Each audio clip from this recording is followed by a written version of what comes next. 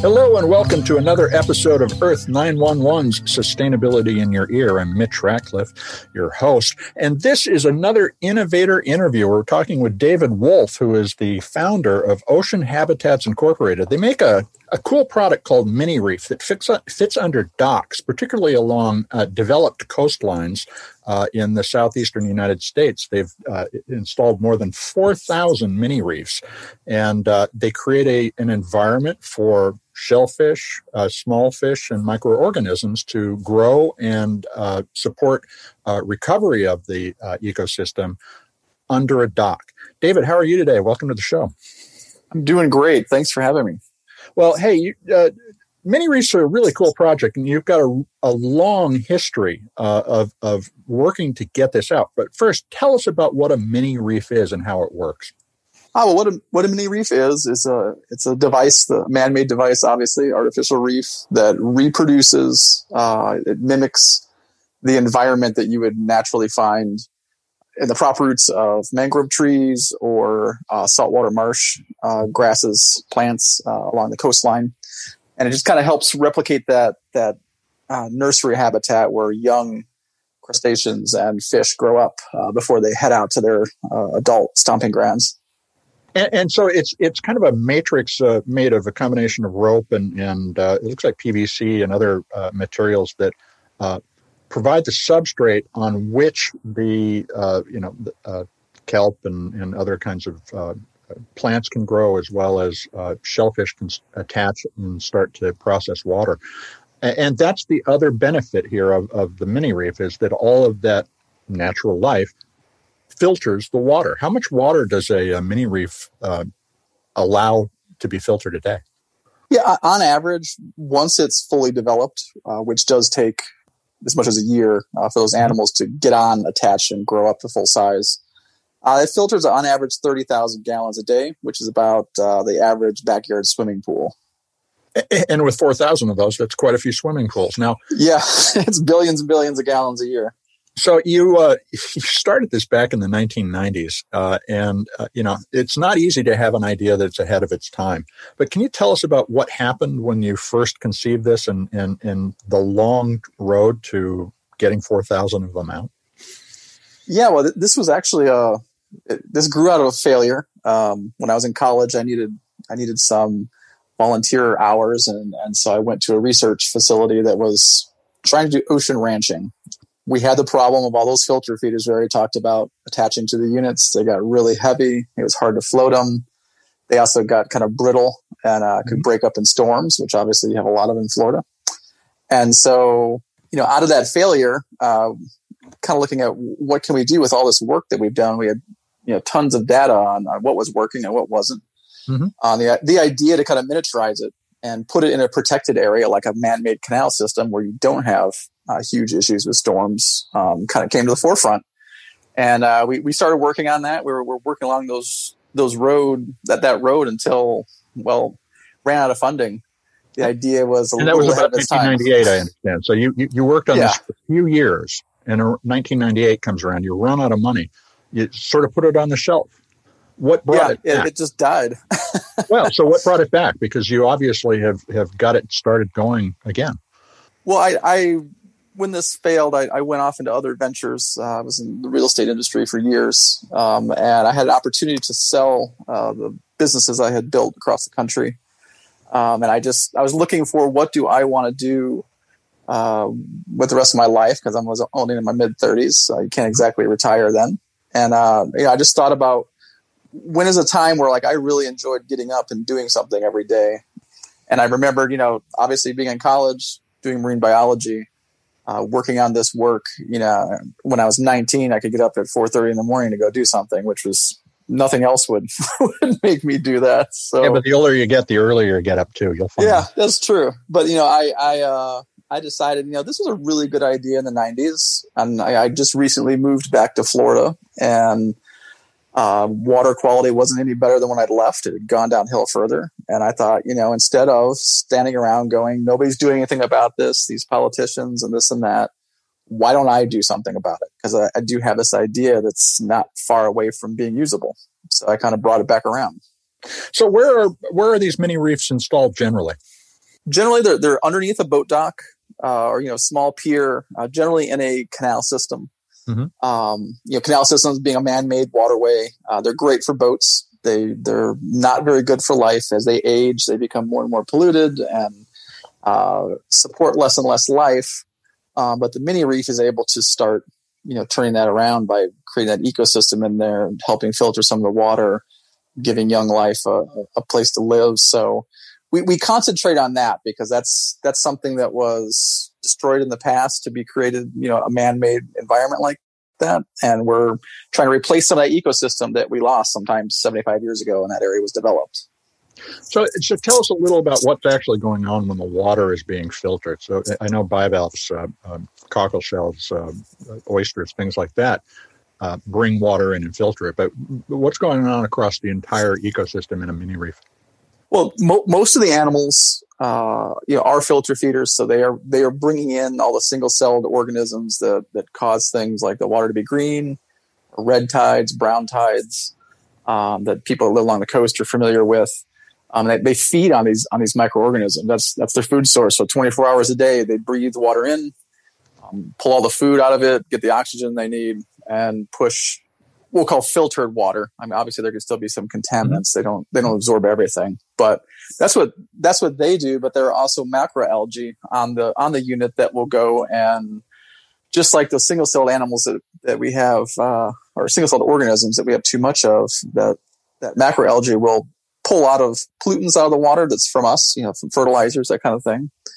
And just like plants on land, they produce oxygen, so they help oxygenate the water in the area, really improve water quality quite a bit.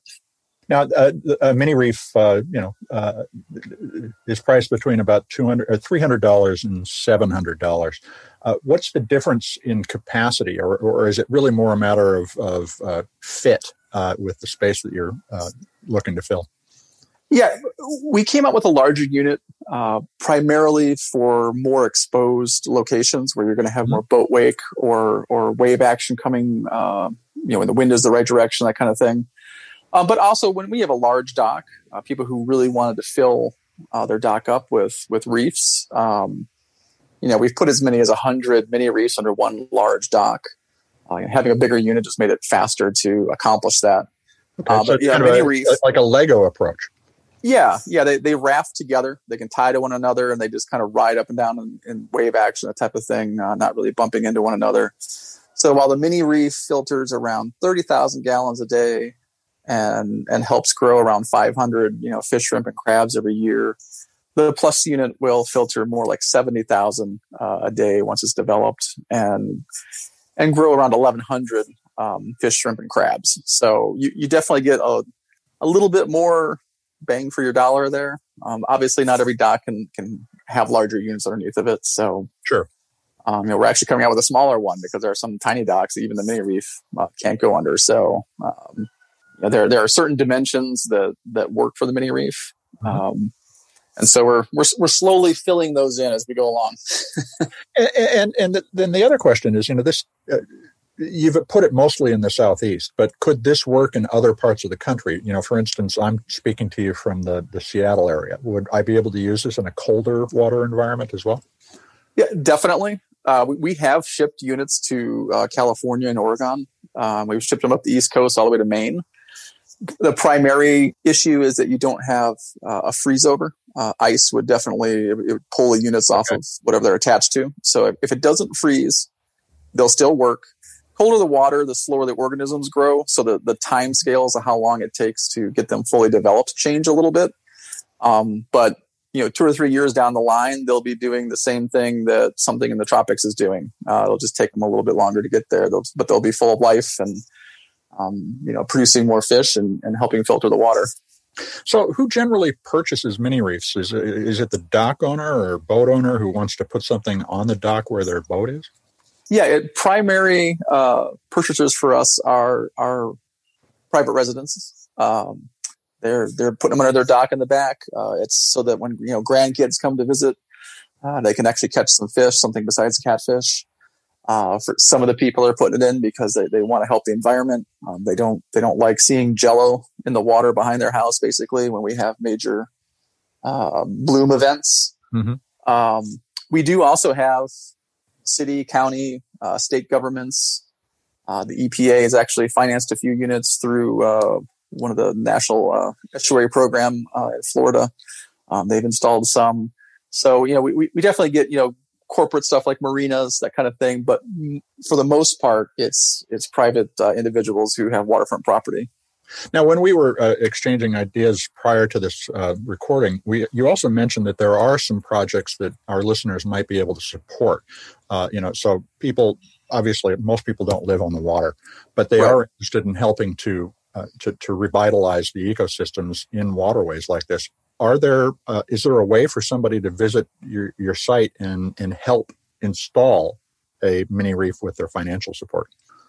Yes, there is. We do have people who donate to have units built, and we add them onto projects. Like we have a project in the Sarasota, Florida area where we are putting a large number of units in with some other nonprofits to have University of South Florida and like Mote Marine Laboratories, do scientific research on the animals on them, that type of thing. How well do they interact with the environment and fight some of our problems? So on our website, we do have a page for donations. It's kind of a general donation area. You kind of pick the amount you want, but all donations go towards putting more mini reefs, adding them onto orders that we already have going out. And does the donor get some sort of confirmation of what happened with their money? Yes, like as we have a project, when it is completed, everyone who donated extra units to that, we do like to send out some photographs and information about what's been done and how many extra units we put in the water because of people helping us out that way with the project. So let's wrap this up with a couple of questions about how you've seen the environment change, the ocean environment in the Southeast since you graduated from college all those years ago. What's going on? What's your perspective on our progress or failure to make progress in protecting those wetlands? Well, unfortunately, it's definitely not good news. I moved to Florida in the early 90s. By the time I got out of college in the late 90s to today, there are far fewer fish in the sea. There are very few large, that you're reproducing large animals are hard to find. We have the intensity and frequency of things like red tide events and big algae blooms that really, clog up coastal waters have greatly increased over that time. It's gone from a rare event because of a busy hurricane season to kind of almost an annual event.